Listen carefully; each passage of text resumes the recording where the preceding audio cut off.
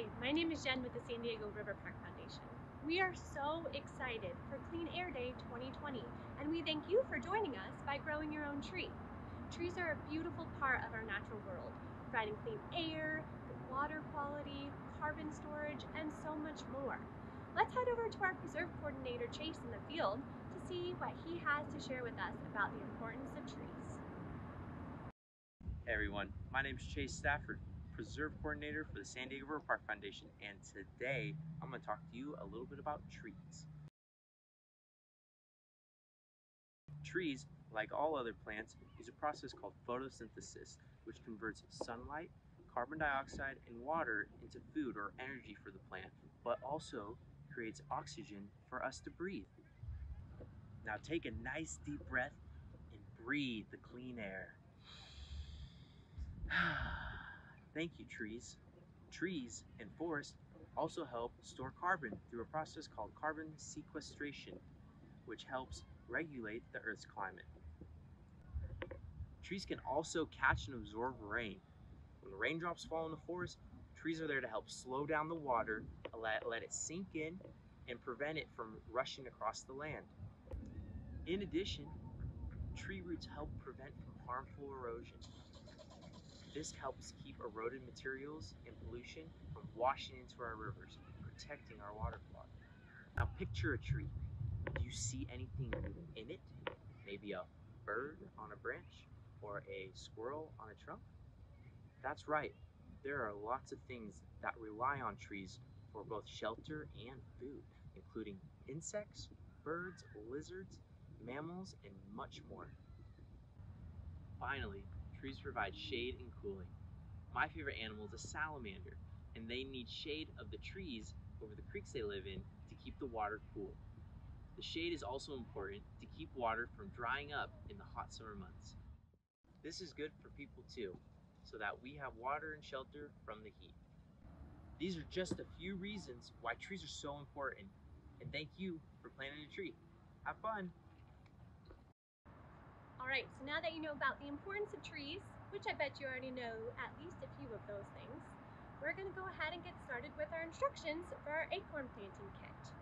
You might have already picked up your kit, or you might be on the way, and this is what you will get.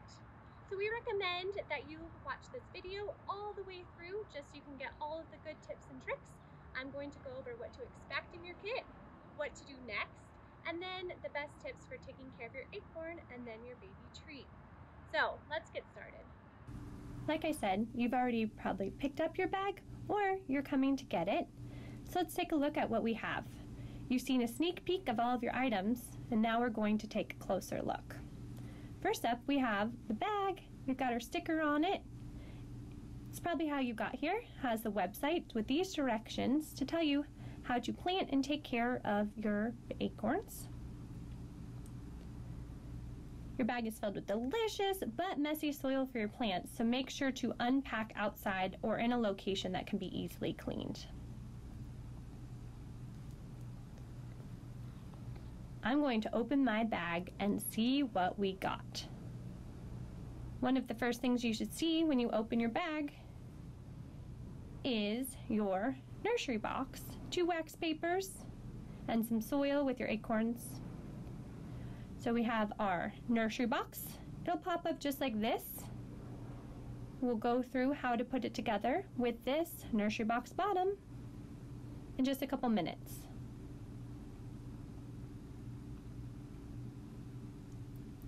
Next up, we have 2 wax paper bags. Set those aside for now. That's our seed bomb material. And in here you can see our delicious soil for our plants. Plus, the stars of the show are 2 beautiful acorns.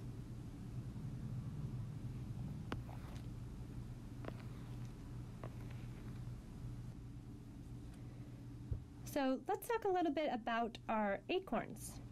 One at a time, give them a close look. What do you notice about them? We are going to look for some of the signs of damage next. That will help to give us an idea if this acorn is going to grow or not. Look closely. Do you see any small holes or pinholes? that look like someone took a sewing needle and created holes in the acorn? A healthy acorn should not have many signs of holes. Shake the acorn. Do you hear any rattling? A healthy acorn should not rattle. Squeeze the acorn. Does it feel squishy at all? A healthy acorn should not squish, but feel nice and firm. If any of your acorns have holes, rattle, or feel squishy, then they are likely unhealthy. This could potentially be because they did not completely form, or they have been damaged by insects. These unhealthy acorns are good to dissect. You can be an investigator, taking apart the seed to find out what went wrong. Once our seeds have passed these tests, we are going to give them the final test, the float test. Find a container, like a large cup or bowl, to fill with water. This container should be deep enough that your acorns have room to float and sink, and big enough that you can easily get them in and out. Once filled with water, place your acorns in. If an acorn floats, you can see what mine are doing. Once again, it's likely unhealthy, potentially because they did not completely form or because they have been damaged by insects. So I'm going to take that one out. You can see one of mine is sinking nice and staying there, and that one is probably good.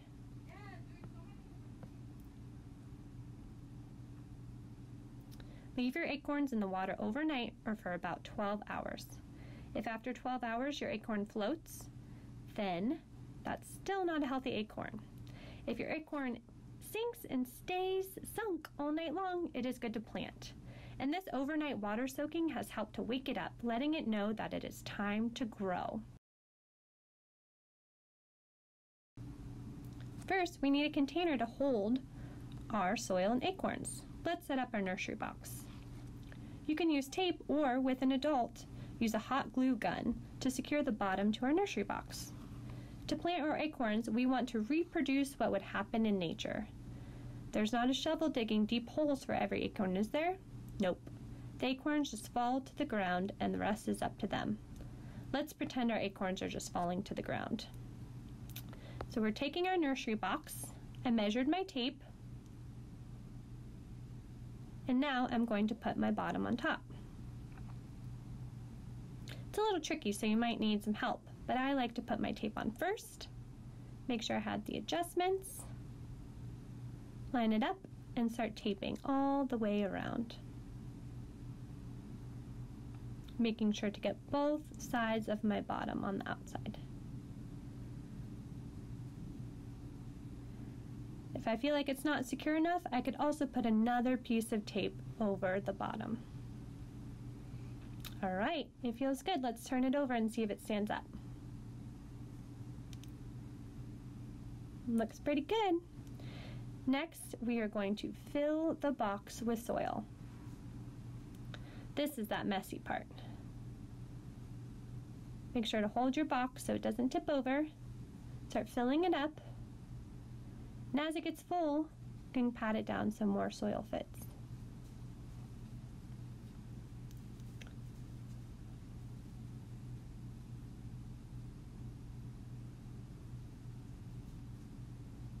All right, look at all that yummy soil. I have a little bit extra over here that I had from my bag, so I'm just going to fill it all the way up, not pack it too tight, and make a little indentation for my acorn. Remember, we want it to be just like in nature. It would just fall from the tree. So it'll just lay on its side right on the surface. Now my acorn is perfectly in its soil, and we won't cover it up either. Next up is to find a good spot for your acorn to grow. A good spot is a spot that gets sun, but not all day. These acorns are happiest in fresh air, so outside is good. Someplace like a patio, porch, or yard. If you don't have any of those options, that's okay. A window will do. How often you water will depend on the weather. You'll have to do a bit of investigation here. Every day, feel your soil. If it feels like it's getting dry, give it a little bit of water. If it still feels a little moist, like if the soil sticks to your finger, it probably does not need water right now. This will be something you'll check every day, and you can write down what you find in your investigation journal.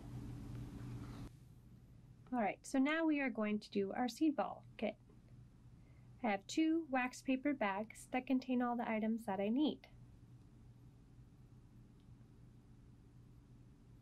I also have a bowl of water with me in case I need a little more wetness. So you can see in there I have my seeds, and in here I have my clay. I'll go ahead and get this out. This has all the nutrients that my seeds will need to grow.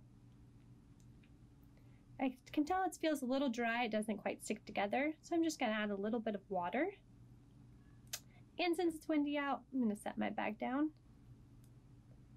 Alright, so I'm going to flatten my dime-sized amount of material out in the palm of my hand, and then I'm going to dump all my native seeds into my hand as well.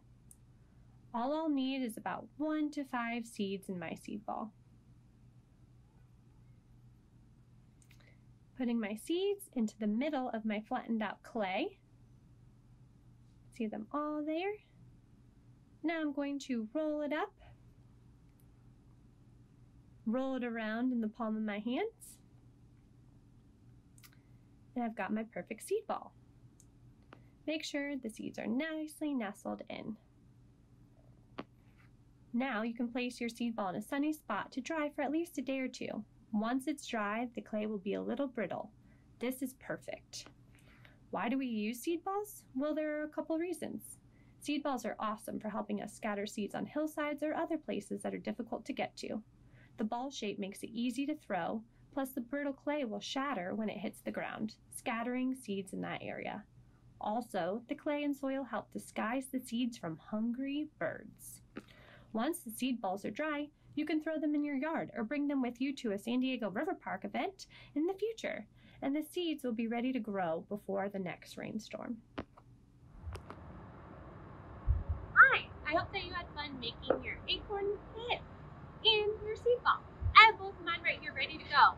Once again, I'll just let my acorn stay in a nice sunny spot, but not too much sun, preferably in an outside place. Checking that soil, watering it before it starts to dry out.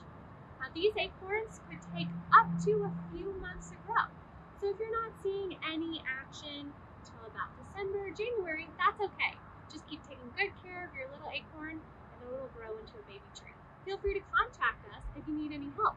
For your seed ball, you can just let that dry out for a day or 2 and then place it wherever is a good spot for some native flowers.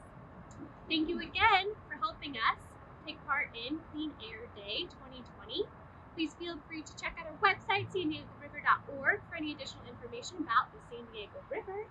And please feel free to come out to our future events where we will hopefully be planting some of our baby trees up in our preserves and the headwaters of the San Diego River near Julian. Thank you, everybody, and thank you to our sponsors.